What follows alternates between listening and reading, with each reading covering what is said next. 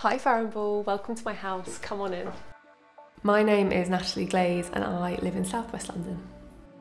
So I own two businesses, a sustainable swimwear brand and a jewellery brand.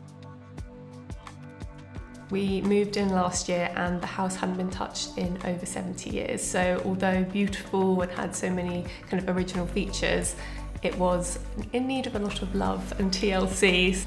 In terms of decoration, at first we brought everything back to almost a base, like a clean base, so you could see the beauty of the rooms and the features.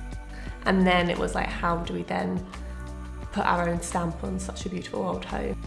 So we have kept all of the original cornice, all of the original doors. I am kind of very into sustainability and I want to do things slowly, step by step, and like a lot of the pieces and the furniture I want to use is antique and vintage. So it's sourcing that and making sure I'm kind of taking my time, which means it's like probably takes slightly longer, but will be worth it.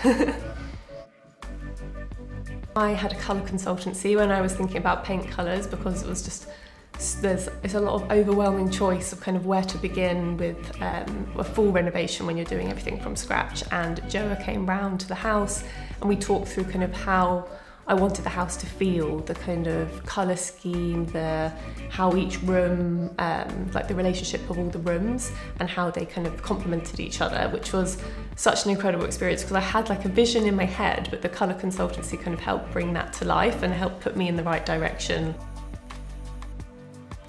So for the living room, it was originally two rooms. So we had a front room and a kind of more formal dining room.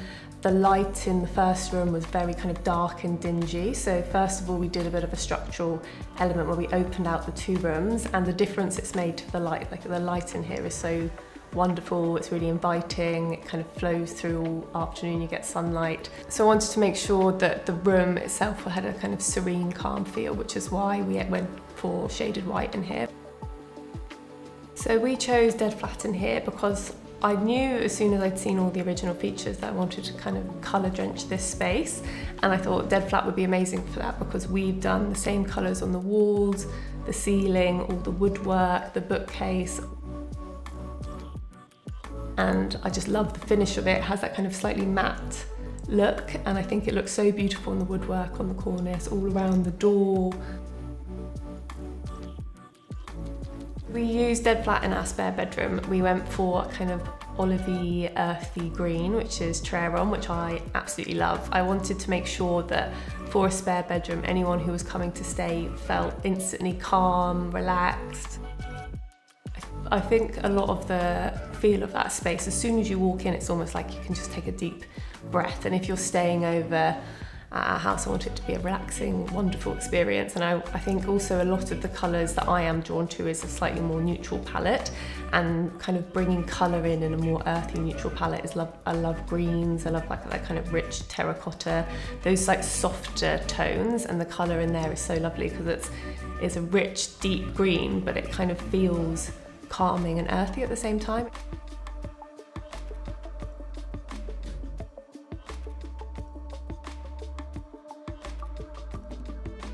So in our dressing room, we have used Dimity and Dead Salmon, both in dead flat in there as well. And it kind of envelops the room really nicely. And then we use Dead Salmon on kind of the other elements of our wardrobes, which was nice because it's a really complementary colour and it still has that kind of neutral, but a little bit more pinky, earthier tone, which I really love. And I think it was just being able to use the same paint on the walls and also to be able to use it on the wardrobes and the wood was really important and also really useful. I think for my decorating journey, I want to make sure that not only am I taking my time with it and being really conscious of the choices that I make, but also that the choices I make will last like the test of time, and that's including the paint. I don't want to kind of be topping up the paint kind of constantly, and in terms of like sustainability and wastage, wanting to make sure that actually when you paint that will last. And I think dead flat's so great because if there are any kind of dirt or marks on the wall, you can just wipe it down. It's really durable, and a lot of the rooms that we use it in are quite high traffic rooms where there's lots of kind of use, whether it's wardrobes, living room, which I also use as an office. So I think for me that was like a big part of the decision making of using dead flat. each time we do a room, the vision kind of comes together. Although we're doing it so slowly, I do feel like paint colours make such a huge kind of impact.